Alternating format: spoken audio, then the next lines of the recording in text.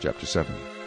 Now in the 4th year of King Darius it came to pass that the word of the Lord came to Zechariah on the 4th day of the 9th month, Chislev, when the people sent Sherezer with Regemelech and his men to the house of God to pray before the Lord, and to ask the priests who were in the house of the Lord of hosts, and the prophets, saying, Should I weep in the 5th month, and fast as I have done for so many years?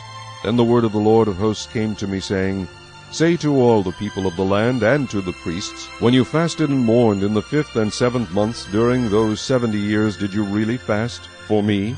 For me? When you eat and when you drink, do you not eat and drink for yourselves? Should you not have obeyed the words which the Lord proclaimed through the former prophets, when Jerusalem and the cities around it were inhabited and prosperous, and the south and the lowland were inhabited?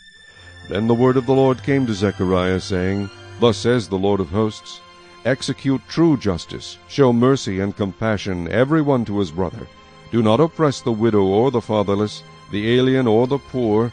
Let none of you plan evil in his heart against his brother.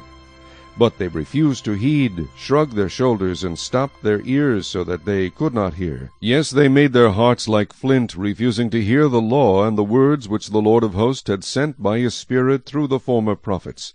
Thus great wrath came from the Lord of hosts. Therefore it happened that just as he proclaimed, and they would not hear, so they called out, and I would not listen, says the Lord of hosts. But I scattered them with a whirlwind among all the nations which they had not known.